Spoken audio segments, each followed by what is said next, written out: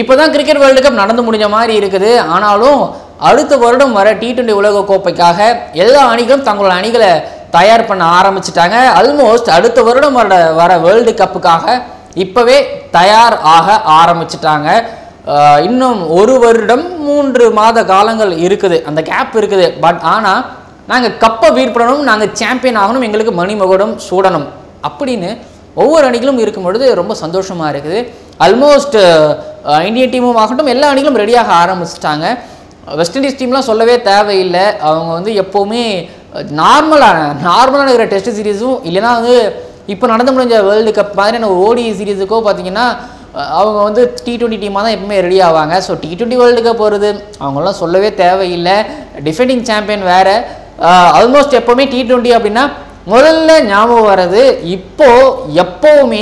எப்போவுமே சரி west Indies team தான் ஞாபகத்துக்கு வருவாங்க. ஏன் எல்லா இடத்துலையும் நடக்கிற ப்ரீமியர் லீக்ஸ்லையுமே வெஸ்ட் இண்டீஸ் டீம் தான். இப்போது இந்தியன் ப்ரீமியர் லீகில் எடுத்துக்கோங்க, நீங்கள் ஒரு விஷயம் நல்லா டீகோட் பண்ணி பாருங்கள். ஒவ்வொரு அணியிலையும் கேம் சேஞ்சர் அப்படிங்கிற பேரில் ஒரு வெஸ்ட் இண்டீஸ் பிளேயர் இருப்பார்.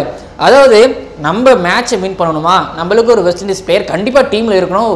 இந்த ஐபிஎல் அடிக்கணுமா, கண்டிப்பாக ஒரு வெஸ்ட் இண்டீஸ் பிளேயர் இருக்கணும். ஐபிஎல் பற்றி பேசுனா நிறைய பேசிட்டே போகலாம். பட் இப்போது வெஸ்ட் இண்டீஸ் டீமோட அவங்களோட அடுத்த வருடம் வர வேர்ல்டு கப் பிளானை தான் வந்து இப்போ பார்க்க போகிறோம். இப்போ அவங்களோட ஸ்குவாட் அனௌன்ஸ் பண்ணியிருக்காங்க. இந்தியன் டீமுக்கு அகேன்ஸ்டாக ஃப்ளோரிடாவில் நடக்கிற 2 T20 போட்டிகளுக்கு ஆல்மோஸ்ட் டீமை ஸ்ட்ராங் பண்ண ஆரம்பிச்சிட்டாங்க. பழைய பிளேயர்களுக்கு இருந்த அந்த ஊதிய பிரச்சனை, போர்டுகளுக்கு இருந்த அந்த பிரச்சனை, பாலிடிக்ஸ் இதெல்லாம் வந்து இப்போ புறம் தள்ளி வச்சுட்டு கடந்த 1.5 வருடங்கள் 2 வருடங்களாக பார்க்கும்போது ரொம்ப ஆரோக்கியமாக தான் போயிட்டுருக்கு. வெஸ்ட் இண்டீஸ் கிரிக்கெட் போர்டு இப்போ Windies cricket board name மாற்றிருக்கிறாங்க. So இப்போது சீனியர்களும் யூத்துகளும் சேர்ந்து தான் மோஸ்ட்லி ஒர்க் பண்ணுறாங்க. ஸோ அப்படி தான் வந்து ஸ்குவாடும் அனௌன்ஸ் பண்ணுறாங்க. அது வந்து லாஸ்ட் வேர்ல்டு கப்லையும் அதை பார்க்க முடிந்தது. அதற்கு முந்தின இந்தியா சீரீஸிலும் ஆகட்டும் பங்களாதேஷ் சீரீஸிலும் ஆகட்டும் இப்படி தான் வந்து கலந்து விளையாண்டுக்கிட்டு இருக்காங்க. ஸோ பிரச்சனை தீர்ந்தது. ஸோ பழைய கதைகளை விட்டுட்டு இப்போ புதிய கதைகளுக்குள்ள வந்துடலாம். ஆல்ரெடி நம்ம கிரிக்கெட் சேனலில் பார்த்துருக்கிற கிரிக்கானந்தா கிரிக்கெட் ஷோ பார்த்துருக்கிற கிரிக்கெட் ரசிகர்களுக்கு அது கிளியராகவே தெரியும். அண்ட் புதுசாக பார்க்குறவங்களுக்கு ஸோ ஜஸ்ட் ஒரு இன்ஃபர்மேஷனாக தான் சொல்கிறேன் நான். இப்போ வந்து ஸ்குவாட் அனௌன்ஸ் பண்ணியிருக்கிறாங்க. அது சுனில் நரேன் அதுக்கப்புறம் வந்து கிரண் பொலாட் அவர்களை வந்து உள்ள ஆட் பண்ணியிருக்கிறாங்க. ரொம்ப சந்தோஷமான ஒரு செய்தி. ஏன்னா முன்ன வந்து ரிசர்வ் பிளேயராக வந்து டேவிட் பிராவோ அவர்களை வேர்ல்டு கப்பில் வச்சுருந்தாங்க. அதுக்கப்புறம் சுனில் நரேன் அவர்களும் வந்து எனக்கு இன்ட்ரெஸ்ட் இருக்குது, நான் விளையாடுவேன் அப்படின்னு பேசியிருந்தாரு. கிரண் பொலாட் அவர்களும் அப்படி தான் வந்து அவரையும் ஆல்மோஸ்ட் வந்து உள்ளே வந்து ரிசர்வ் பிளேயர் போல தான் வந்து இருந்தார். ஸோ யாராச்சும் காயமானாங்கன்னா உள்ளே வர மாதிரி அந்த பிளானில் தான் இருந்தார். அவரும் விருப்பம் தெரிவிச்சிருந்தார். ஸோ இப்படின்னு சொல்லிட்டு இந்த மாதிரியான சீனியர் பிளேயர்லாம் உள்ளே வரதுக்கு விருப்பம் தெரிவிச்சிருந்தாங்க.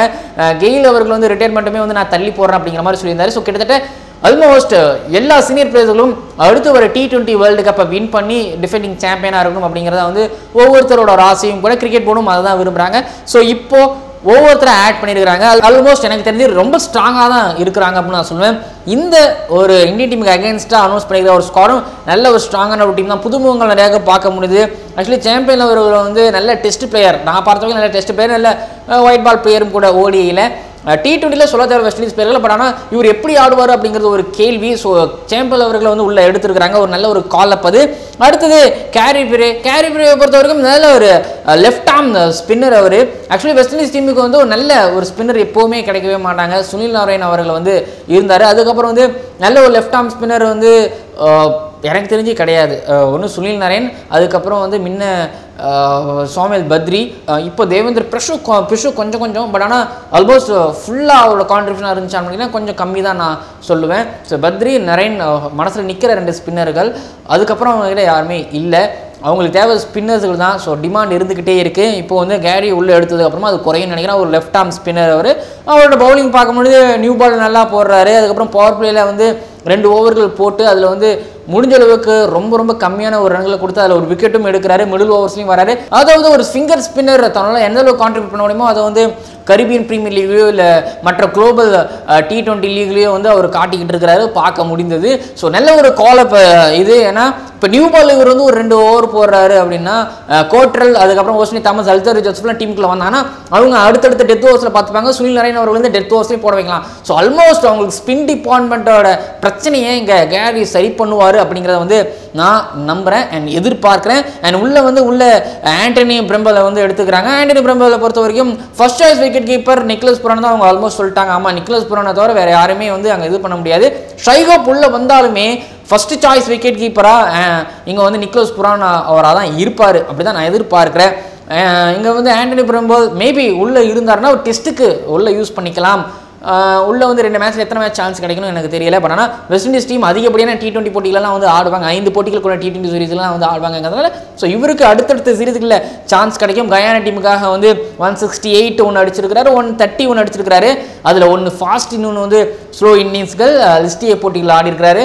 ஸோ ஆல்மோஸ்ட் இவரும் ஒரு வெஸ்ட் இண்டீஸியன் ஒரு T20 பிளட் அவர் தான் அப்படின்னு சொல்லலாம். இவங்களுக்கு ஓப்பனிங் பொறுத்த வரைக்கும் வெஸ்ட் இண்டீஸ் டீமுக்கு வந்து கெயில் உள்ளே வந்துருவார், ஈவில் லூயிஸ் உள்ளே இருக்கிறாரு. எனக்கு தெரிஞ்சு இந்த சீரீஸில் வந்து சாம்பிள் அவர் தான் வந்து ஓப்பன் பண்ணுவார் நினைக்கிறேன், ஈவில் லூயிஸ் கூட. மற்றபடி அவங்களுக்கு நிறைய ஓப்பனர்ஸ்கள் இருக்காங்க. பின்னாடி வந்து சந்திரபால் ஹேமராஜ் லிஸ்டிய போட்டிகளிலும் வந்து கரீபியன் பிரீமியர் லீக்லையும் வந்து நல்லா ஆடிட்டு இருக்கிறவர். பட் ஓப்பனிங் ஸ்லாட்டை பொறுத்த வரைக்கும் ரொம்ப ஃபுல்லாக இருக்குது. ஆனால் நான் பார்த்த வகையில் நிறைய பிளேயர்கள் இருக்கிறாங்க. யார் எப்போ வருவாங்க, எப்போ போய் இறக்கி விடுவாங்க அப்படிங்கிறத அவங்களுக்கு இருக்கிற பெரிய குழப்பமே. அதுலேயும் 15 பேரை மட்டும் தான் செலக்ட் பண்ண முடியும். அந்த 15 பேர்களையும் யார் செலக்ட் பண்ணுவாங்க அப்படிங்கிறதா ஒரு குழப்பமே. என்னது நல்லா பெர்ஃபார்மன்ஸ் பண்ணாலும் சீனியர் பிளேயர்ஸோட தங்களோட இடத்த வந்து இழந்துருவாங்க. எக்ஸாம்பிள் இப்போ சாம்பிள் நல்லா பெர்ஃபார்மன்ஸ் பண்ணுறாரு அப்படின்னா கெயில் கிட்ட தன்னோட இடத்த வந்து இழப்பார். அடுத்தது வந்து ருத்தர்ஃபோர்டை உள்ள எடுக்கலை. ருத்தர்ஃபோர்டு எனக்கு தெரிஞ்சு ருத்தர்ஃபோர்டோட இடம் வந்து பொலார்ட் கிட்ட தான் வந்து இழந்திருப்பார் அப்படின்னு நான் நினைக்கிறேன். ஏன்னா ருத்தர்ஃபோர்டு ரொம்ப நாளாக எதிர்பார்த்துக்கிட்டு இருந்தேன். ஏன்னா குளோபல் T20லையும் சரி, இல்லை எங்கே ப்ரீமியர் லீக் நடந்தாலும் சரி, இப்போ இந்த டெல்லி கேபிட்டல்ஸுக்காக நல்லாவும் ப்ளே பண்ணார் நான் பார்த்த வகையில். ஸோ ருத்தர்ஃபோர்டை எடுப்பாங்கன்னு நினச்சேன். பல பொலார்ட் கிட்ட தன்னோட இடத்த வந்து இழந்தார். இப்போ கோர்ட்டில் உள்ளே இருக்கிறாரு. இப்படி சொல்லிட்டு நிறைய சீனியர் பிளேயர்ஸ் நிறைய ஜூனியர் பிளேயர்ஸ் தங்களோட இடத்த வந்து இழக்கிறாங்க. ஆனால் சில பேர்த்துக்கு உள்ளே வரும்பொழுது அவங்களோட T20 ஸ்குவாடை பார்த்தீங்கன்னா ரொம்ப ஸ்ட்ராங்காக இருக்கும். இப்போ கெயில் உள்ளே வந்தாருன்னா சரி, அடுத்து ருத்தர்ஃபோர்டு உள்ளே வந்தாருன்னா உள்ள அல்சரி ஜோசப், அது மேபி ஹோல்டர், இப்போ வந்து வெஸ்ட் இண்டீஸ் பி டீமுக்காக ஆடிட்டு இருக்கிற மெக்காய் பாருங்கள், ரொம்ப ஸ்ட்ராங்கான ஒரு டீமாக வந்துக்கிட்டு இருக்கிறாங்க. கண்டிப்பாக வெஸ்ட் இண்டீஸ் டீம் அடுத்த வருஷம் நடக்கிற T20 வேர்ல்டு கப் இப்போவே ரெடி ஆகிட்டாங்க. எப்போவுமே அவங்க ரெடியாக தான் இருக்கிறாங்க. என்னை பொறுத்த வரைக்கும் ஸ்பின் டிபார்ட்மெண்ட் கொஞ்சம் ஸ்ட்ராங் பண்ணும். ஃபேபியனால மேபி உள்ளே வருவார்னு அடுத்தடுத்த சீரீஸ்களில் எதிர்பார்க்குறேன். ஸோ என்ன பண்ணுறாங்கன்னு பார்க்கலாம். இன்னும் வந்து ஷைஹோப் இருக்கார். அடுத்து நாங்கள் கீமா போல் பற்றிலாம் நான் பேசவே இல்லை. ஸோ ஒருவேளை யோசிச்சு பாருங்கள், கோல்ட்ரல் வந்து 4 ஓவர் நல்லா போட்டுறாரு. ஓஸ்னே தாமஸ், அல்சரி ஜோசப் 3 பேர் சேர்ந்தும் 12 ஓவர்கள் சூப்பராக போட்டுருவாங்க. 9 ஓவர்களை வந்து 4 ஓவர் 16 ஓவர் நல்லா போட்டுருவாங்க. மிச்சம் இருக்கிற 4 ஓவர்கள். கீமா போல் இருக்கார், நல்ல மீடியம் பேஸ் பவுலர். அடுத்தது ஆண்ட்ரூ ரசல் இருக்கார், அவரு போடுவார். இங்கே கர்லோஸ் பிராத்வைத் அவர்கள் இருக்காங்க. போடுறதுக்கு நிறைய பவுலர்கள் அவங்க கிட்ட இருக்காங்க. நினைக்கலாம் டேவின் பிராவோ அவர்கள் உள்ள வரலாமா ஸ்குவாட்லன்னு கேட்டிங்கன்னா அது ரொம்ப கஷ்டமான ஒரு விஷயந்தான். ஆல்மோஸ்ட் பார்த்தீங்கன்னா அடுத்த வருஷம் T20 வேர்ல்டு கப்புக்கு அவங்களோட ஸ்குவாட் ஆல்மோஸ்ட் ரெடி ஆகிடுச்சு. 15 பேருக்கு பதிலாக அவங்கக்கிட்ட 25 பேர் இருக்காங்க. கரெக்டாக சொல்லணும்னா 25 பேர் இருக்காங்க. அதில் அவங்க ஷஃபில் பண்ணணும், ப்ராப்பரான சாம்பியன் பிளேயர்களை எடுத்துகிட்டு போகணும், சாம்பியன் ஆவாங்க. வெஸ்ட் இண்டீஸ் பிளேயர்ஸ் நிறைய பேர் இங்கே வந்து பிபிஎல் ஆடி இருப்பாங்க, அவங்களுக்கு எக்ஸ்பீரியன்ஸ்லாம் இருக்கும். வெஸ்ட் இண்டீஸ் கிரவுண்ட் பிபிஎல் ஆட நிறைய எக்ஸ்பீரியன்ஸ் இருக்கும். ஆஸ்திரேலியன் கிரவுண்ட் கொஞ்சம் பெருசு. ஸோ அந்த ஹிட் பண்ணுற அளவுக்கு நல்ல பிளேயர்லாம் இருக்காங்க. சொல்ல தேவையில்லை, வாயர்ஸ் தான் போய் நிற்கணும். ஸோ என்னை பொறுத்த வரைக்கும் இந்த T20 சீரீஸில் ஜெயிப்பாங்க அப்படின்னு தான் நான் எதிர்பார்க்குறேன். பார்க்கலாம். மறக்காமல் நீங்கள் அவங்க சப்ஸ்கிரைப் பண்ணி கீழே வந்து கமெண்ட் பண்ணுங்கள். அண்டு இந்த என்னோட ஒரு அனாலிசிஸ் பற்றியும் மறக்காமல் நீங்கள் சப்ஸ்கிரைப் பண்ணிட்டு எதிர்கருத்துக்கள் இருந்தாலும் சப்ஸ்கிரைப் பண்ணி கீழே வந்து கமெண்ட் பண்ணுங்கள்.